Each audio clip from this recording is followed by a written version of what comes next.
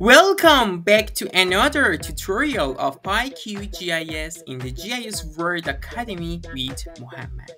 Today we will talk about how we can use the algorithms or the comments of the processing toolbox of QGIS in PyQGIS.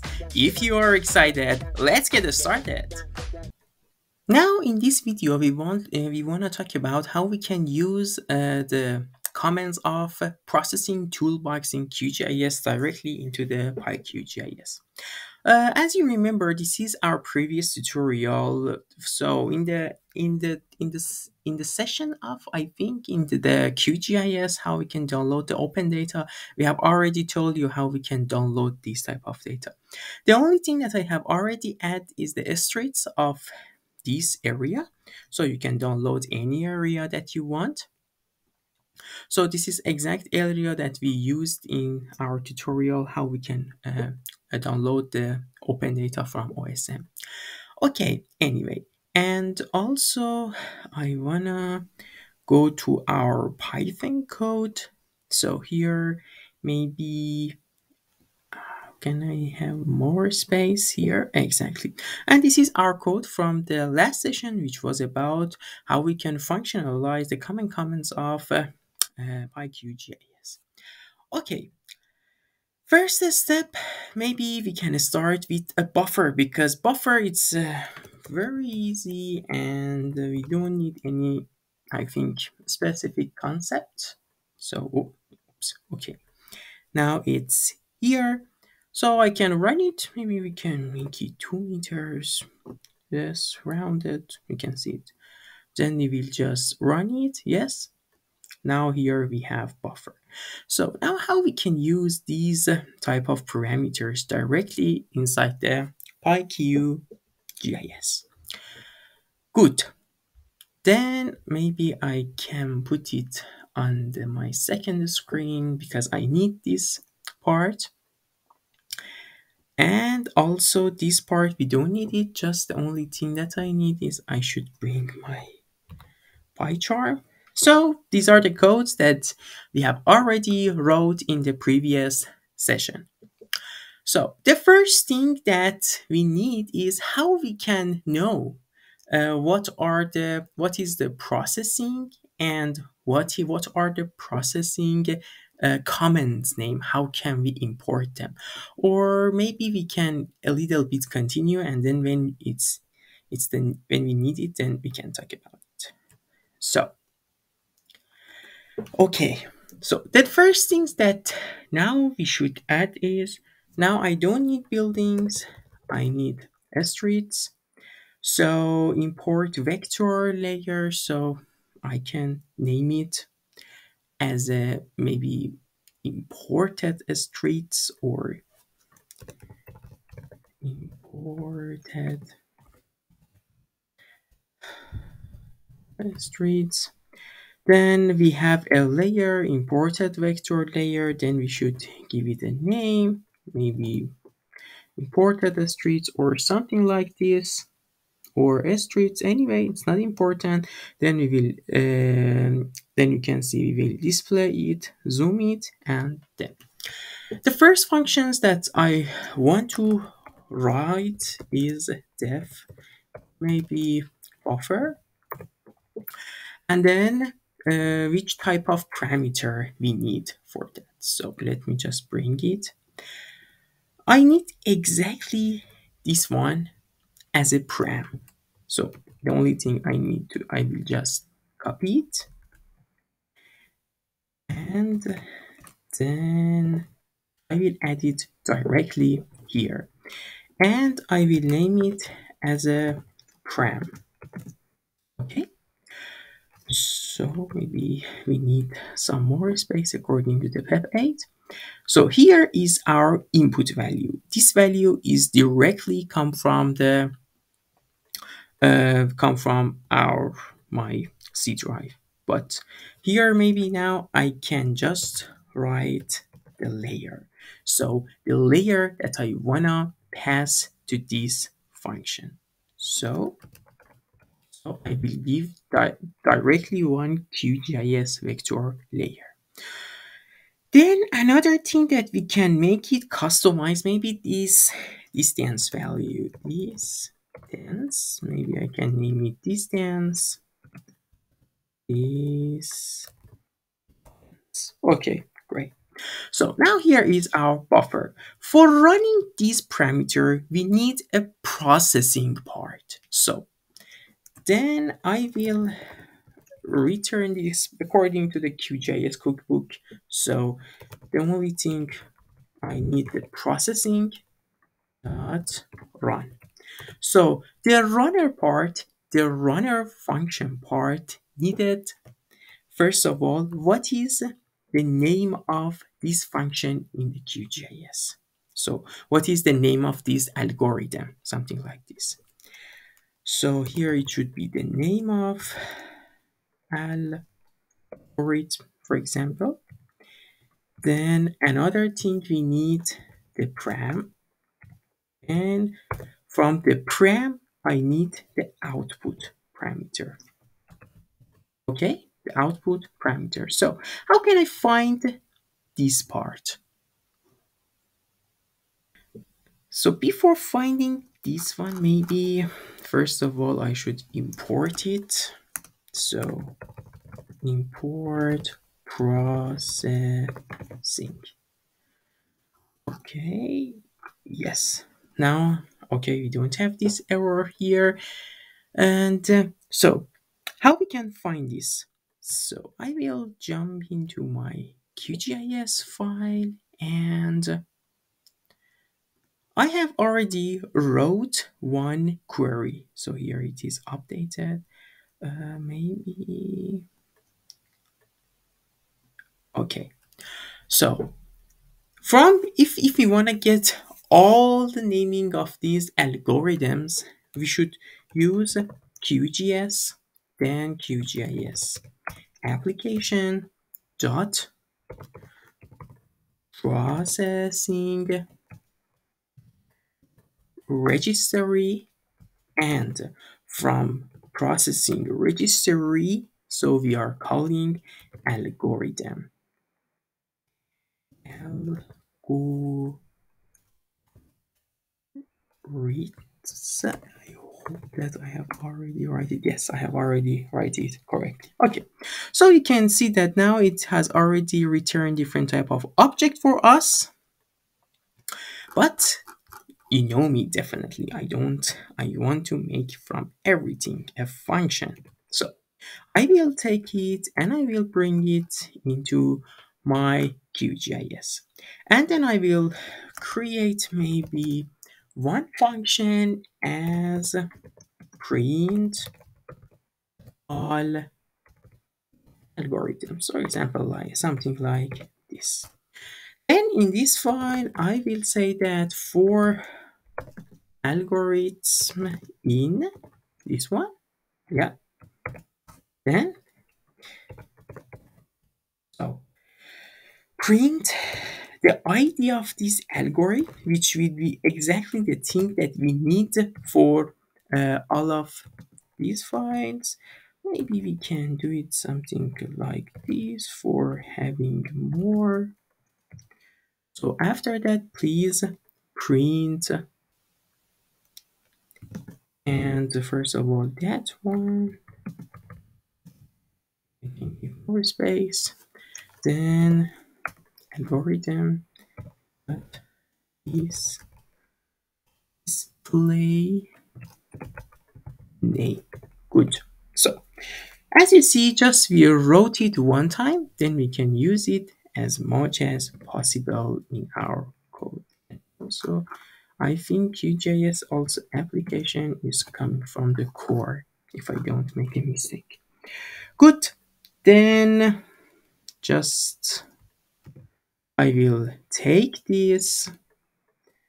Then I will go to my QGIS. I will delete my environment, or cleaning. This one is. So, oh, sorry. I make a mistake. I should copy the entire function. and I will import it. Then it's done. Just the only thing I need to call my function. Perfect. You can see that all of the names of these processing tools commands are printing here. Also, you can customize this function as much as possible. You can add one input, you can give the name, then this exactly return the value that you want. For example, you can see the sources can come from the GDAL or from the native. So we need the native ones. So it is a buffer. We should go to the B buffer. So I need exactly this name. Okay. So I find the name. Just I will rename it here. Good.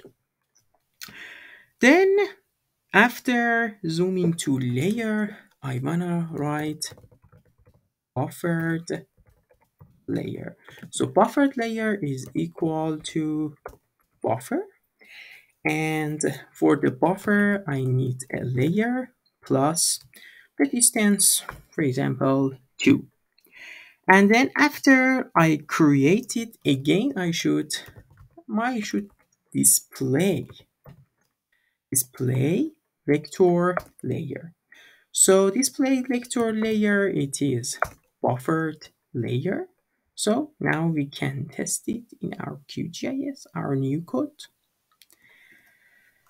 And then maybe we can remove all of them and then we can run it. Layer is not valid. Let's see why the layer, oh, it's completely correct because it's a streets.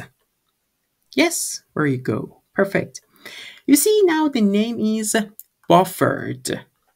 It's okay, I like it, but I wanted to write a custom name also for that. So we will jump into the display vector layer, then we will customize it more. I will give the name equal to none first. Maybe I have a layer and I like the name of the layer. I don't want to give any name to that.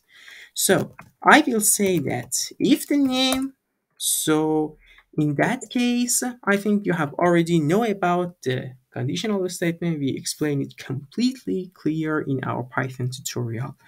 So if the name in that case, and also I can say that is played layer.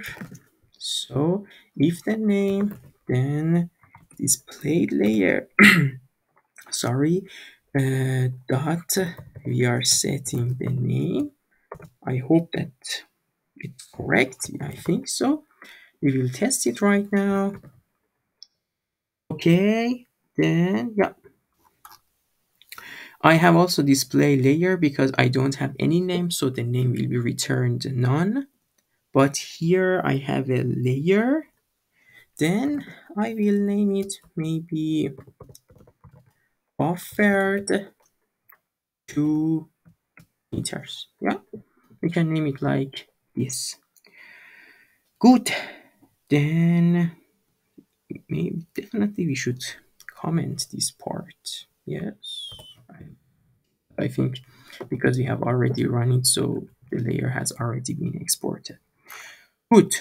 Then maybe I can remove them, run it again. Layer is not valid. Yes, streets. Let me save it.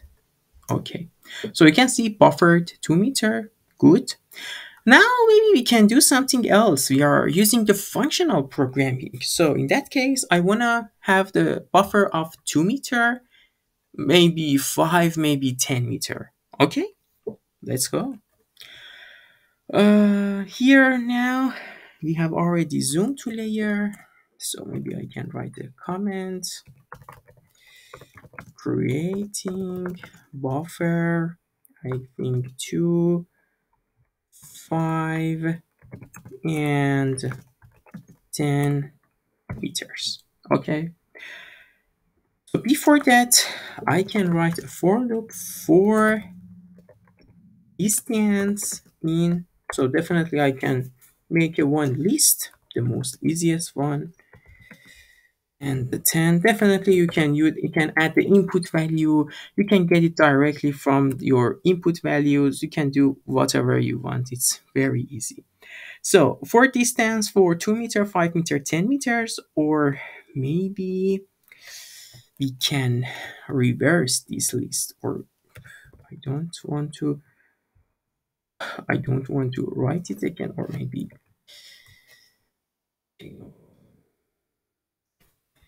not now. Maybe we can do it in our, because next session it is our assignment part, the mini project, so we can do this part there. Okay. So distance 10, 5, 2, because I'm thinking about the ordering. So first of all, 10 will be ordered, then 5, and then 2. Okay. Buffered underline layer equal to layer. So here I should write distance. Whatever. Okay, good. Distance, and then here I need one f string. Then here again I need distance. Good. Also I want to export them. Yes, we can see how does it work, if it is working or not. Exported offer, and here I can write distance and meter. Good. So I create my output, then buffered layer will be my layer. Yes, I think it's done. Very good. I think this one should works properly.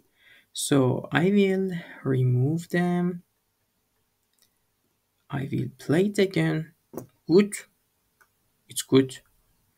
I'm satisfied. If I bring it in top, you can see that this is my first layer, 2 meters, 5 meters, and 10 meters.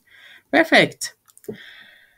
I think we have already done with our first part of the tutorial. And it is exactly the same. For example, single-sided buffer. If you open it, for example, if I give the import of the streets, if I run it, you can see it gives you again one log. Again, you should go and find this function inside algorithms. Okay, so if you find these algorithms, you can use it, and you can use it very easily. And after sometimes you will gather a complete class of functions according to the each class. Then in any code, if one person develop it one time in your team, so you have it in your complete package. Okay, I hope that you have already happy and you are satisfied with this part of our tutorial. Again, same as all of our videos, if you like it, don't forget to suggest it to your friends. If you have any questions, don't forget to comment it in the comment section below. Thanks for your time and thanks for watching this video. See you soon in the next video, which is the first mini project of PyQGIS.